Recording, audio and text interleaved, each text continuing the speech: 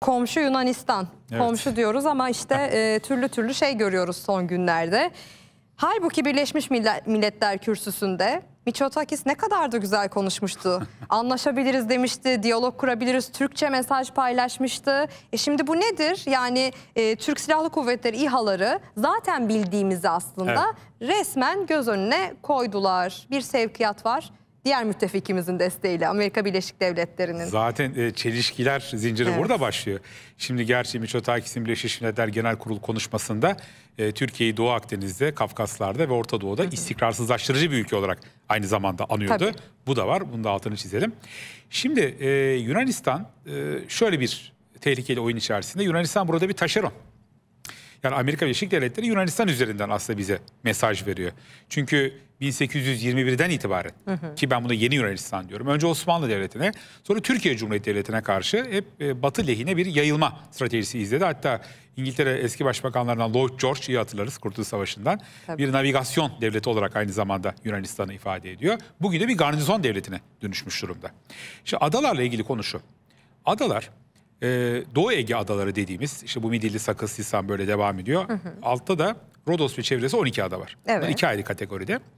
Bu iki ayrı, biz tabii bu adaları aslında Balkan Savaşı sırasında kaybettik ama Lozan Antlaşması'yla Doğu Ege adalarının statüsü ortaya kondu. Yani nedir? Bunlar askersizleşmiş statüsü, gayri askeri olan adalar.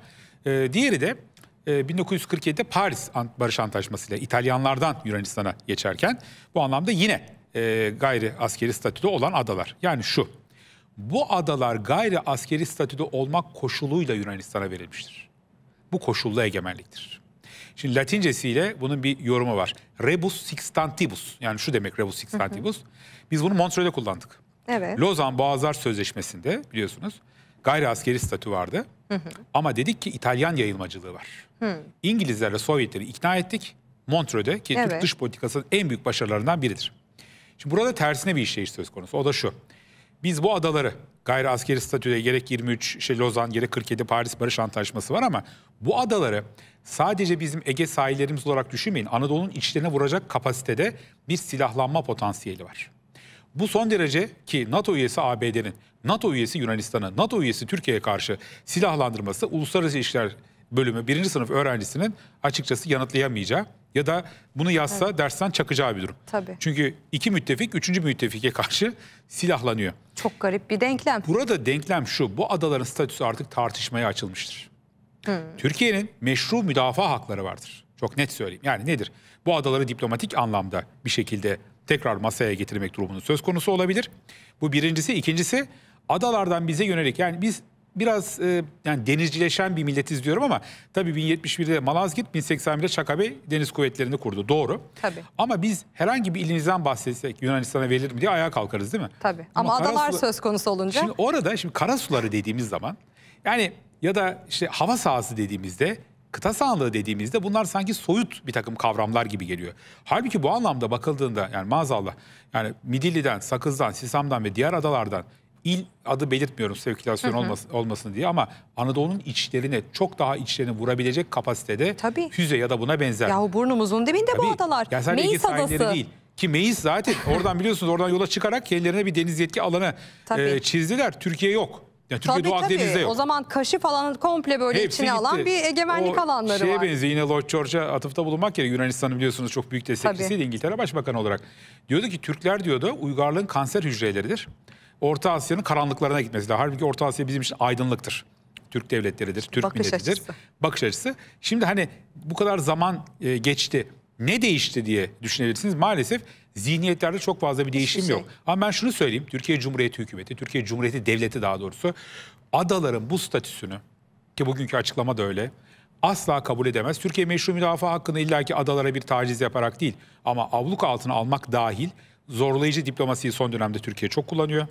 Zorlayıcı diplomasi zemininde gündeme gelecek. Ama tabii devletin bir kendine göre programı var, gündemi var. Bir gece ansızın diyoruz, sabah da olur. Mesela onu soracaktım ben de. Şimdi bu arada söylediğiniz şey çok önemli. Onun altını bir çizelim kalın bir çizgiyle. 100 yıl önce, daha yeni 30 Ağustos Büyük Zafer'in yıl dönümünü kutladık, 100. yılını. O zaman da Yunanistan böyle bir saldırgan tavır içindeydi Ve yine başka büyük devletlerin piyonu olarak bunu yapıyordu. 100 yıl sonra yine yapabildiği ölçüde bu sefer gücünün yettiğince böyle provokasyonlarla benzer saldırgan tavırlar sürdürüyor. Bir gece ansızın gelebiliriz diyor Cumhurbaşkanı. Evet. Şimdi biz bunu Suriye'de daha önce duyduk, gereği de yapıldı.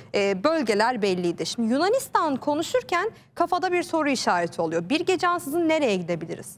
Şimdi tabii devletin mutlaka kendine göre bir gündem programı vardır. Ama şu anda statüsü tartışmalı olan yerler bence adalar.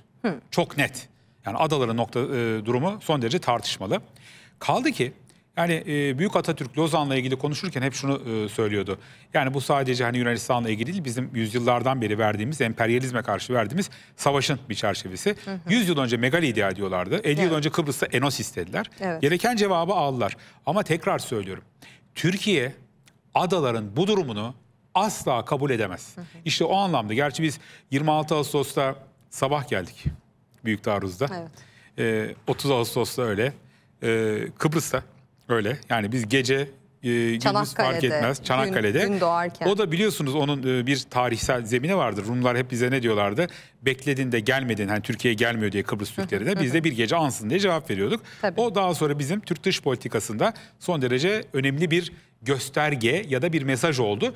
Bu mesajı umarım alıyorlar. Yani Türkiye bu anlamda kuru sıkı atmıyor ama Türkiye Cumhuriyeti ciddi bir devlet. Yani geceden sabaha karar veren bir devlet değil. Bunu Türkiye yazıyor. Bu anlamda bir süreç olgunlaşıyor. Umarım bu iş yine barışla devam eder. Ama Türkiye adalara yönelik Türkiye'nin herhangi bir hamlesi, bunu tekrar altını çizmek istiyorum, bir meşru müdafadır. Artık başka türlü algılanmamalıdır. Çünkü artık nereye vuracağı belli değil. Bizim gayri askeri statüde olan adaların askerleşmiş ve Türkiye'ye karşı cephanelik hale gelmiş vaziyetini kabul etmemiz mümkün değil. Şimdi Amerika tabii kendi çıkarları doğrultusunda oraya konuşlanıyor. Miçotakis seneye seçim var. Oradan çıkar elde etmeye çalışıyor vesaire. Şimdi biz bugün gayri askeri statüdeki adaların silahlandırılması üzerinden Lozan Anlaşması'nın ihlal edildiğini konuşuyoruz ama aslına bakarsanız pek çok cepheden bu anlamda Lozan Anlaşması'nı delmeye çalışıyor Yunanistan. İşte mesela azınlık okulları ile ilgili okulları kapatıyor Batı Trakya'da. Diğer yandan yıllarca Avrupa'da cami olmayan tek Avrupa'da başkent Atina'ydı. Bir cami yaptılar, minaresi yok ama hadi yaptılar. Bu sefer mütevelli heyetine Hristiyanları atamaya başladılar. İmamları da onlar seçeceklermiş. İşte Müslümanları da onlar seçecekler. Böyle kararlar. Aslında topyekün bir provokasyon var. Şimdi Yunanistan'ı birileri cesaretlendiriyor. Miçotakis'in ABD Kongresi'ndeki konuşmasını hatırlayın. Arkasında hop oturup hop kalkan Kamala Harris vardı. Amerikan Başkan Yardımcısı, anayasaya göre Senato Başkanı.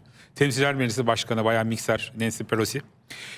Ve ben Miçotakis'i Yunan Başbakanı olmaktan ziyade sanki Amerika'nın Atina Büyükelçisi gibi değerlendiriyorum. Yani kendi ülkesinin menfaatlerini çok gözeten bir insan değil, açıkça söyleyeyim. Ama baktığımızda Batı Trakya Türklerinin konumuyla ilgili Uygar Avrupa ve zaman zaman Türkiye'de de çok işte aydın, yazar, çizer takımının hiç ses çıkartmadığını görüyorum. Bu enteresan. Başta Batı Trakya Türklerinin hani İskeçe müftüsü konusu da gündeme geldi. Burada bakın Patrikhane'nin konumuna bakın. Türkiye ki ekümenik değildir. Türkiye Fatih Kaymakamına bağlıdır. Ama sanki ekümenikmiş gibi hareket ediyor. Bu anlamda bir siyasi kimlikle hareket etmeye çalışıyor. Oradan bile Lozan Anlaşması'nda bir onu da işte saldırı var. Aslında. Bir yani formanın arkasına yazdılar en son, biliyorsunuz. Oradan gündeme geldi ekümenik ifadesi. Gerçekten çok kötüydü. Her yerden deniyorlar. Vatandaşlarımızın yani bunu bilerek ya da tabii bilmeyerek diye düşünüyorum, alet olmaması gerekir. Yani böyle bir şey söz konusu olabilir mi?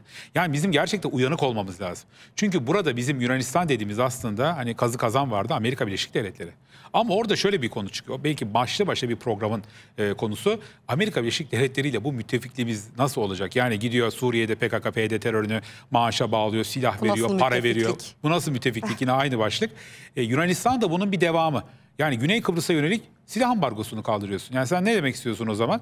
60'lı yıllarda Milli Güvenlik Kurulu'nda kullanılan bir sembol var. Sembol şöyle: burası Yunanistan, burası Kıbrıs, Türkiye boğuluyor. Şimdi bunu yapıyorlar. Türkiye'yi Doğu Akdeniz'den, hatta neredeyse Anadolu'dan atmak isteyen bir eski köhnemiş emperyalist zihniyetin devamıdır bu. Türkiye bu anlamda elbette tedrici anlamda, elbette çok heyecanlı olmadan, elbette ki devlet aklıyla hareket edecektir ama meşru müdafaa hakkını ve meşru haklarında sonuna kadar hak ve menfaatlerini koruyacaktır. Herkes de bunu hareketli, herkes de bunu kabul etmesi lazım ve buna karşı hazımlı olması gerekir diye düşünüyorum. Evet, bizim müttefiklerimizden acaba daha kaç hayal kırıklığı göreceğiz, yaşayacağız? Bunu herhalde hep bunları konuşuyor olacağız. Şimdi bakın Pelosi Ermenistan'a değil mi ziyaret etti? Evet. Ya Ermenistan Rusya'nın müttefiki. Yani düşünebiliyor musunuz? Yani Rusya... Ne kadar girift değil mi enteresan, ilişkiler? bakın Ermenistan'la kardeş Azerbaycan topraklarını kurtarırken Rusya menfaatleri çerçevesinde dengeli davrandı. O ayrı bir şey. Ama Amerika Birleşik Devletleri hem kardeş Azerbaycan'ı niye topraklarını kurtardın diye suçluyor. Ya. Türkiye'de dayanışmıyor. Ya böyle, bu çok oksimoron bir durum. Yani bunu gerçekten ne kuramsal olarak anlatmak zor. Yani bu hibrit bir durum mu? Nasıl izah edeceğiz? Gerçekten belli değil. Bir bakıyorsunuz geçenlerde Erivan'da bir gösteri vardı. Çok ilginçti. Amerikan bayrakları var. Ermenistan bayrakları var. İran bayrakları var. Yani İran'la Başka ABD... hiçbir yerde yan yana gelmeyecek iki bayrak herhalde. Bir kaşık suda boğacak ülkeler, ikide bir işte acaba İran'a yönelik bir yaptırım olabilir mi? Nükleer silah yapıyor diye bağıran Amerikan bayrakları. Bakıyorsunuz İran'la beraber dalgalandırılıyor ya da protesto gösterilerine kullanılıyor. Ya burada herhalde ortak hedef Türk düşmanlığı. Başka türlü açıklamak mümkün değil. Tamam, elbette ki jeostratejik kuramlarla ifade ediyoruz ama bir de Türk düşmanlığı çok net bir şekilde kendisini ifade ediyor. Kolay paydada buluşmak onların da işine geliyor. Hemen şöyle düşünüyorlar. Diyorlar ki eğer diyorlar Türk'ün başı belada olmazsa, yani bir şekilde şöyle düşünüyorlar. Türk dünyanın başına bela olur.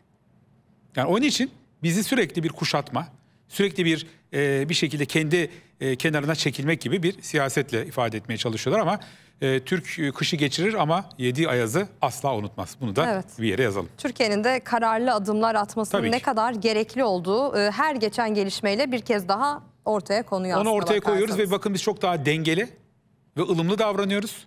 Ama bu da karşımızdaki bu cephenin yarılmasına neden oluyor. Çünkü o kadar saçma sapan ittifaklar kurdular ki sonuçta kendilerine herhalde belli bir noktada bilanço çıkartacaklar diye düşünüyorum. Dileriz o bilanço çıkarılana kadar bu tansiyon daha da yükselmez. İş işten geçmez. Böyle provokatif davranışlar can yakıcı noktaya gelmez. Yani bir gemimize ateş açıldı geçenlerde. Evet, böyle şeyler görmek istemiyoruz. Yani biz savaşı istemiyoruz asla. Evet. Ve Türkiye asla zaten ilk vuran taraf hiçbir zaman olmaz. Türkiye savaşı istemeyen taraf. Ama umarım Yunanistan komşuluk hakkı çerçevesinde hareket eder ve büyük güçlerin taşeronluğu yerine bizimle komşuluğu tercih eder diye de umuyorum. Onun da aslında yararına olur. Öyle uzaktan müttefiklikler, ittifaklar kurmaktansa. Sonuçta finalde bizimle karşı karşıya kalıyorlar. Çünkü YPG'nin de daha önce Amerika Birleşik Devletleri'ne güvenip nasıl yarı yolda kaldığını defalarca gördük.